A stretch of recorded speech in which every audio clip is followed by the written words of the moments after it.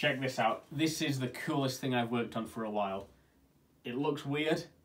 It looks absolutely ancient, even though it wasn't actually made that long ago. So obviously it's from the Soviet Union. This is an early form of a plasma screen. And I've been using it to do some extremely Soviet things. And yeah, here it is, the MS6205 display. S, because it's actually Cyrillic, even though I've typed a letter C in the description. Here it is, doing the most Soviet thing I thought possible. It is visiting the Oryx vehicle tracker and tracking the number of total destroyed Russian vehicles. The time of filming, it's already higher than what's on the screen there. Yeah, they're going at quite a rate. What else have I been doing with this? Well, obviously, what's the next most Soviet thing I could think of? Tetris. Here it is. Here's me having a go at it. I've hooked up 3 buttons there. Of course, it's extremely janky Tetris because I was pretty limited, and to be honest, I couldn't be bothered programming Tetris properly on this, so it works, kind of, except for when it doesn't.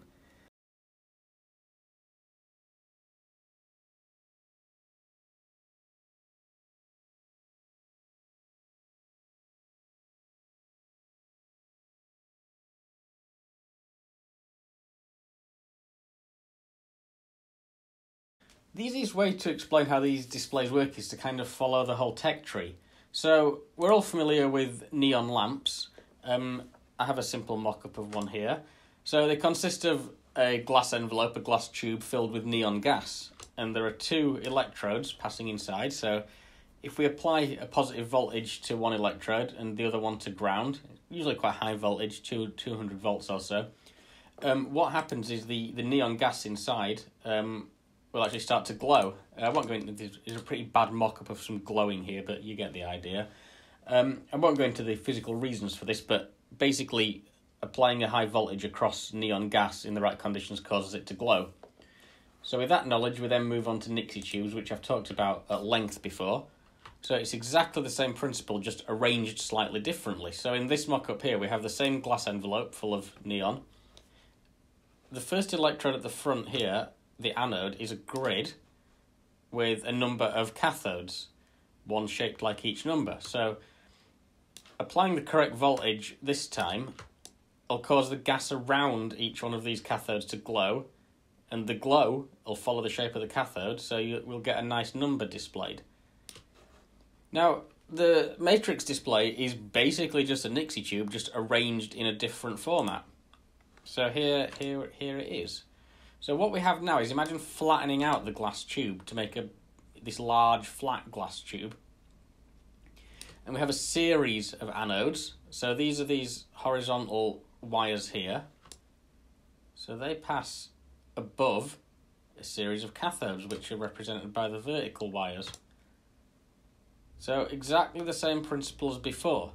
By applying a positive voltage to the correct anode and connecting the correct cathode to ground, we can make a point light up. So in the example here, I have this, let me just check, this anode pulled to high voltage, in our case 240 volts, and cathode, this one here, and this one here connected to ground.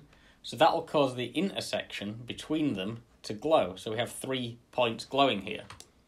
Looking at it from the side, what's happening is the anode is at 240 volts.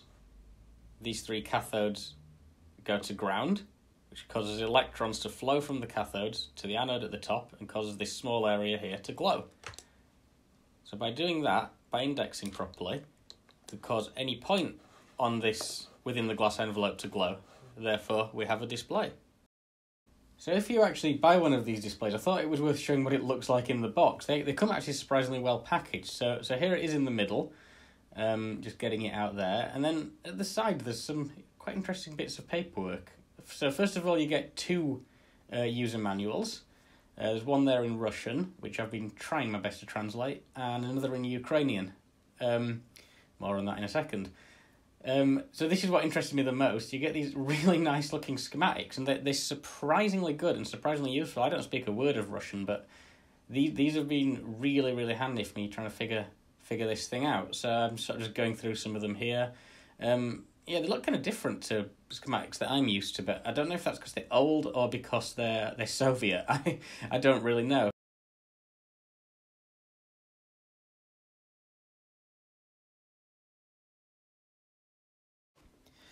Right, let's have a look inside. This is the important stuff. So while I'm just faffing around with it here, getting it open, notice on the back there the date, 1995. So this might be Soviet design, but it was built 4 years after the fall of the Soviet Union. This is actually one of the last ones built, as far as I can figure out. But yeah, interesting to see something so old produced well into the 90s. I was going to start laughing at it, to be honest, but as soon as you get inside and look at the circuitry, it honestly doesn't look too antiquated. So we get this nice metal cover off here. A little bit of faffing around from me there. We'll just wait for me to struggle around with that there.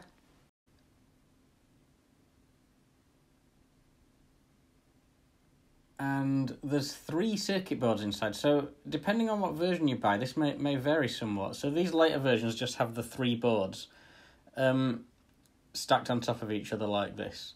So now I'm going to faff around for ages with these pillar supports. I'll speed up here, and don't laugh too much at me using multi-tools to pry them apart. I'm going to replace them with more modern ones because they're all rusted, so I wasn't too worried about them. So I'll just speed up here.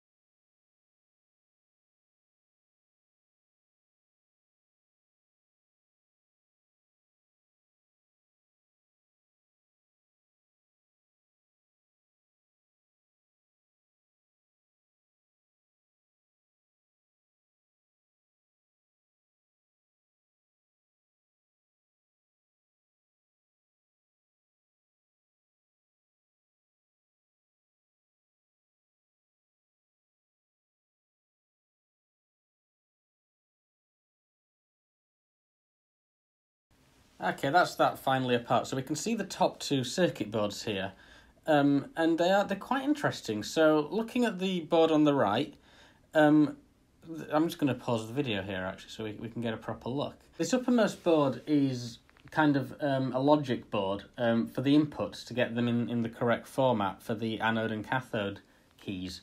So we see the connector on the right hand side of the board. That's where all of our raw inputs go. Now, most of the ICs on here I'm not too interested in. They're varieties of hex decoders and things that, honestly, I don't really care about. The 2 that are of interest are up at the top there. So we have an EEPROM, one of these ones with a window where you'd use a UV light to clear it. I've never seen one of these in real life before. So that EEPROM, the signals go into these serial signals go in there, and that stores each of the characters, each of the Latin and Cyrillic characters, along with numbers. So the inputs are translated to the appropriate outputs for each number or letter to be fed to the next board, and they'd light up the appropriate anodes and cathodes. Next to that EEPROM is also a RAM chip, I believe. Again, I'm not too worried about what that exactly does. It essentially stores pages to be shown on the screen because it has a storage capability. I'm not worried about that for my purposes. The other point of interest is the bottom left. So all the components down there, that is the step up from 12 to 240 volts. Now, in the next video, I'm going to be removing most of this board on the right, but I'll be using the voltage converter, and that's about it. I'm going to be bypassing the RAM and everything, the EEPROM and everything else. So, moving on to the cathode board. Hi, future Alex here. In this next section, I mixed up anodes and cathodes. So, for clarity, the middle board, or the one we're about to look at, is actually the anode driver board that pulls the inputs up to 240 volts. The bottom board, or the second one we'll look at, is the cathode driver board. That connects the cathode inputs to ground. I always mix up anodes and cathodes. I can't believe I've done it again. So this second board down is connected via ribbon cables that we saw earlier to the cathode inputs on the screen. Now this board takes the outputs from the ROM through those white wires that connect the 2 boards. So the 3, if you like, central points of this board are these 3 transistor arrays. So what they do is they take the output from the ROM and connect the appropriate cathodes to ground. It's actually quite simple. So then we can move on to the board below, which is pretty much the same thing, actually. Now, we can't actually see the anode board here. I can't disconnect it because of those ribbon cables. So we'll just have a look at the schematic here. But what it does is basically the same thing. It takes the inputs to the screen, again, 0 to 100 little tabs there, one for each anode, and it consists of a number of transistor arrays, and again, a 5-volt input on those transistors will apply 240 volts to each anode as appropriate. And again, those transistors are switched on or off according to the output from the board on the top, from that ROM there. So yeah, it's actually quite simple in principle.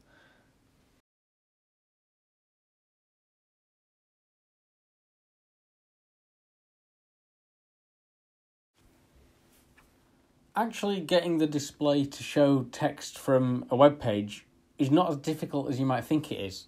So that's partially because somebody else has written the code to put text on the display using Arduino. There's a link in the description below to the GitHub page for that. This display in its current form is designed solely to display text, so that makes life easier. So all I had to do was connect up a suitable microcontroller and use this existing library. So I've just used an ESP32 because they have built-in Wi-Fi capability. That goes via a shift register, and most importantly, the wiring diagram showing how to connect to the existing connector on the display is also provided at the GitHub page. So it was no real work for me, that, to be honest. Then I wrote some code. Now, I did have to write it in Arduino because the library is in Arduino, and anyone that's heard me speak at length before knows how much I like to criticise that. There's nothing wrong with Arduino, it's great. But I'm a Python programmer normally, so I just find it difficult and strenuous and stressful. That's why the Tetris doesn't work very well, because trying to deal with 2D arrays in Arduino is horrible. I hate it. I'd rather use NumPy. It's easy then. Get to that in the next video. But anyway, so my code, it would normally talk to an API to pull up the appropriate text data. The Oryx vehicle tracker doesn't have an API, so this is where the Python programming side comes out again. There's no way I was going to start text crawling using Arduino. I just don't know how to do that. It'd take me ages. So the second part of the project is very simple, actually. It is just an API which pulls the website and does the text processing for me. So then the ESP32 talks to that API, which runs from a Raspberry Pi. So there's a Docker image included on my repository. So what anyone wanting to do this, there's full instructions there. But what you have to do is install that Docker image onto a Raspberry Pi. The Raspberry Pi will then parse the website, provide the relevant text via the API, and the ESP32 makes GET requests to the API to get the actual numbers, the vehicle numbers. This could, of course, be used for any website. You could pull any information you want and display it to the screen. As I've said several times, I just chose to do destroyed Russian vehicles because it's ironic and quite funny. One more thing I should say as well is if you do choose to make this or something similar, make sure you go to Oryx's website, link below, and give him a donation. He has a donation link near the top of the page. There's also one on his Twitter as well. Also be considerate. I make one request to the website every 5 minutes to get the data. I wouldn't do any more than that. We don't want to overwhelm the website. We don't want to accidentally DDoS Oryx. He's providing a valuable service. And just in case you were wondering why the display sat awkwardly on this corner of my desk resting on a book, that's because the wiring looks like this at the moment. I'm not going to be leaving it in this current form. In fact, I'm planning to convert it to something far more capable.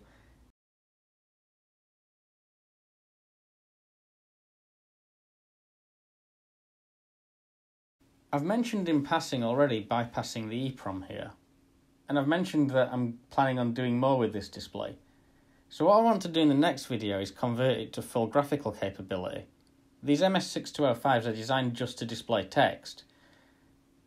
Now I think that by bypassing most of the top board I should be able to do that. Not all of the anode and cathode lines are connected to the above board, so I'm going to have to put together a custom PCB to connect up the remaining connections, but it doesn't seem too difficult. What doesn't fill me with confidence is I found two other folk that have tried this, and they sort of just disappeared and never really gave an update. But it doesn't seem too intimidating to me. As long as I can get 240 volts across every anode line and connect every cathode line to ground, in theory I can light up any pixel. So I might either be about to find out something about this display that I'd not anticipated, or hopefully soon we'll have another video with me playing Doom on this display. So tune in the next few months hopefully, and I'll get an update out.